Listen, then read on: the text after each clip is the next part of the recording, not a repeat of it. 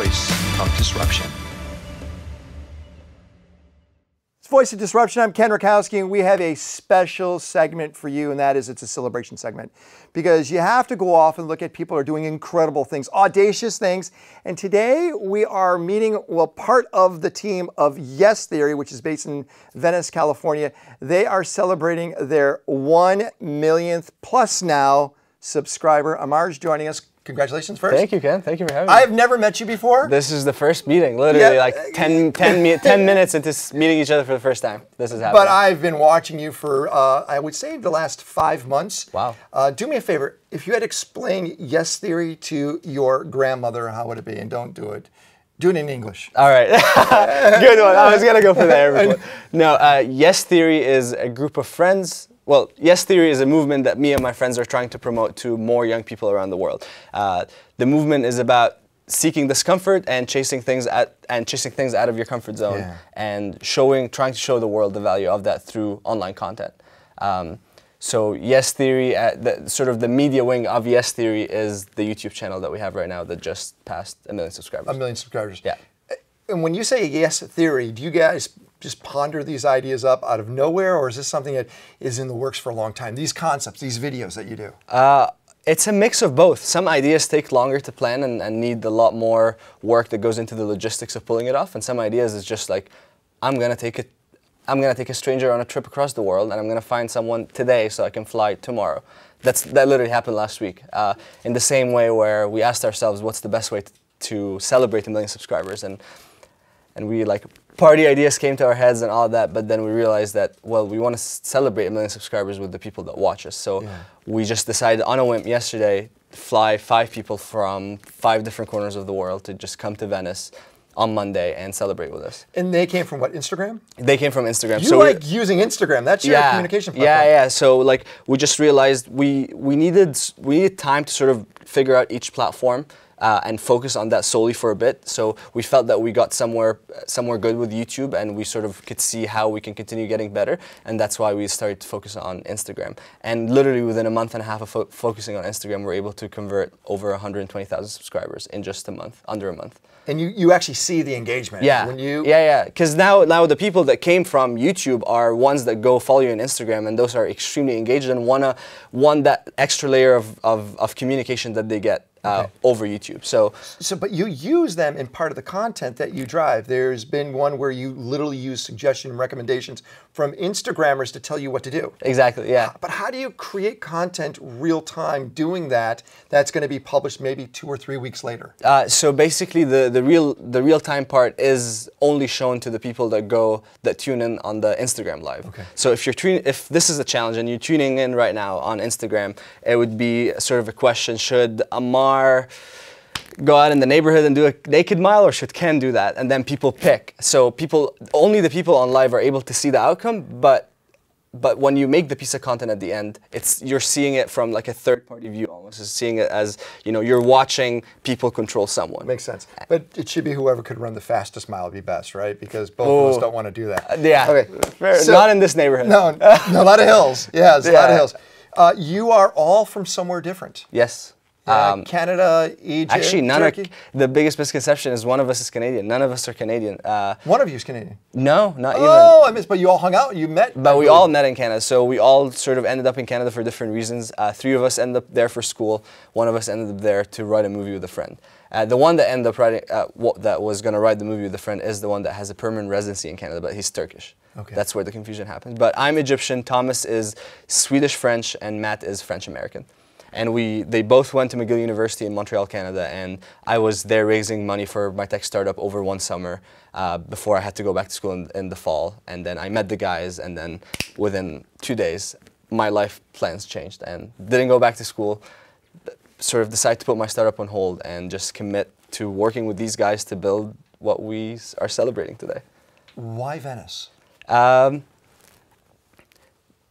There's a lot of we didn't really know why we were coming to Venice when we came, apart from the fact that Snapchat said, if you moved here, we'll be able to sort of sponsor your content and pay you to produce the content that you already enjoy producing, where we'll be able to post on our platform and we'll then able to post on our YouTube channel. So when we first moved to Venice, there was no expectation for what we were going to find. We just knew it was going to be good weather and near the beach, and that was about it.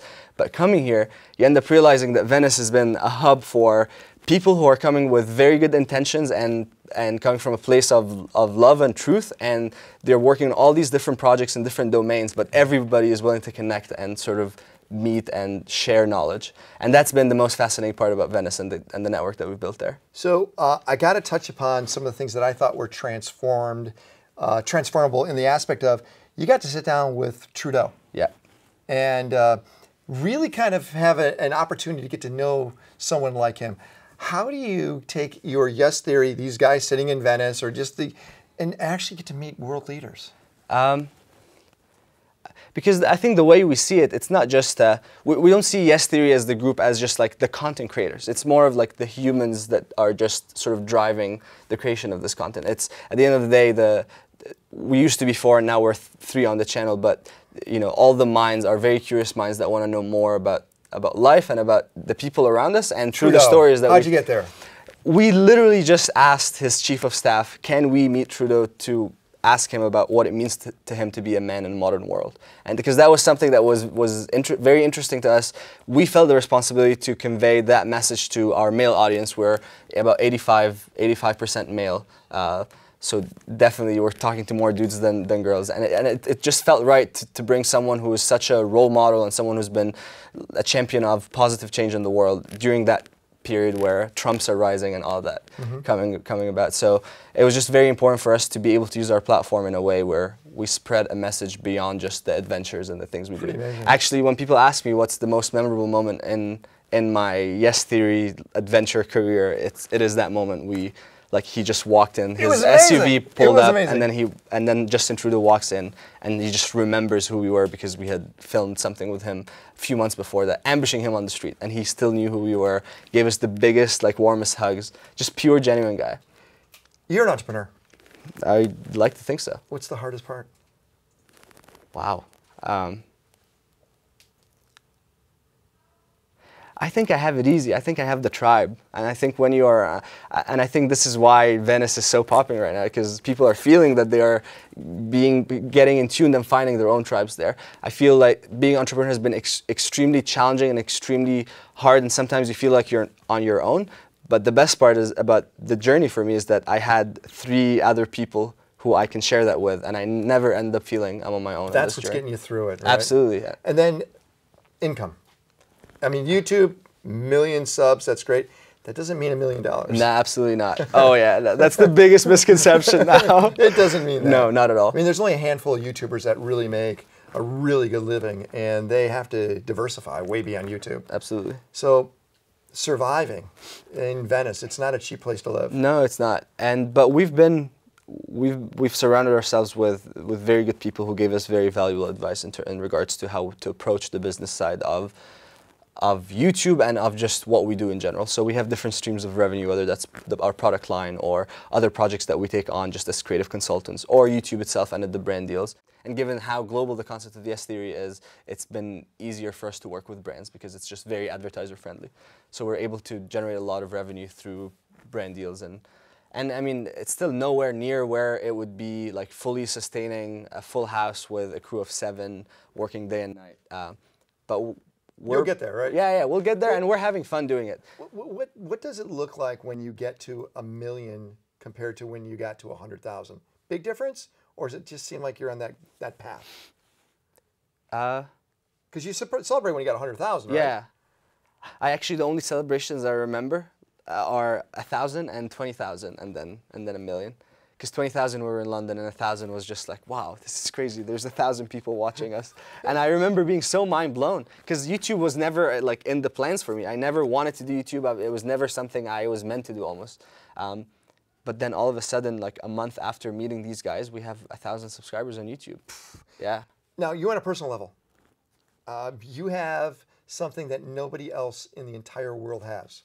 Yeah, I have the Egyptian government's permission to climb the last standing wonder of the ancient world, the Great Pyramid of Giza. Which you haven't done yet. Which I have not done yet because I got extremely unlucky and unfortunate with my time of departure when I was actually meant to do the climb and when I packed my bags and packed my gear and headed to the pyramid to actually do it, the head of security there had sworn over his mom's grave that he would not let me in even if I got every permission that I needed, just because out of ego. It was just a game of egos at this point. That's all it is. And you still have it, right? I still have the document signed by both ministers, Minister of Tourism, Minister of Antiquities, Homeland Security, military, the military police, and the Ministry of Defense. So it's amazing. Yeah. Just you? Just me. Like no one has ever, and when I went back last time, I even confirmed because I was afraid that someone else is gonna, you know. No, I'm saying, can you bring friends? Can I bring friends? I don't think so. Oh. Yeah, they definitely. Okay, couple more things. You're fairly new in Los Angeles. What here is not what you thought would be? Does that make sense what I'm asking? Yeah. Like what preconceived notion of LA did you think it was going to be and it's not, or the other way around, it's totally what you didn't expect? I think when you arrive in LA, you just realize that there is a lot of nice people, and then you think about it a little bit, and then you realize that being nice is actually a lot easier than being kind, and you don't end up really running into a lot of kind people, unfortunately, because kindness comes from effort. a more like it's a lot of effort, and not even effort. It comes from like a pure place in the heart. It's genuine. But being nice, anyone can pretend to be nice, and I think making that differentiation between both has been very instrumental to making sure who I'm surrounding myself with. Because as an engine that drives 3 pieces of content a week, which is like 3 full adventures, where our friendship is put on full blast on the screen, our most valuable commodity is our energy. So that's the thing that we protect the most. You can't, we can't be around the wrong person. We can't be around the wrong vibes. People want to hunt you down. Best place to go is? Instagram. That's sort of like. That's it? Yeah. Really? Yeah. Yes Theory on Instagram? Yeah, Yes Theory on Instagram. Like, the DMs have been crazy over the past couple of days. But go there, which will help you discover the journey and things you're doing. Oh, you're saying, okay, I mean, definitely YouTube. YouTube. Yes Theory, go there, subscribe. Ammar, I think. If you go to Yes Theory and search how we met, that will sort of give you the story of. It's all there. Yeah. I really appreciate hanging out with us. Absolutely. This is great. This is so Celebrate spontaneous. with them. 1 million now. It's beyond that. But if you haven't heard of them, subscribe, be part of their tribe, and help them along the path of their journey. Thanks a lot, buddy. Absolutely. Voice of Disruption. We have a lot going on. Thanks a lot for hanging out with us. We'll be back. Thank you.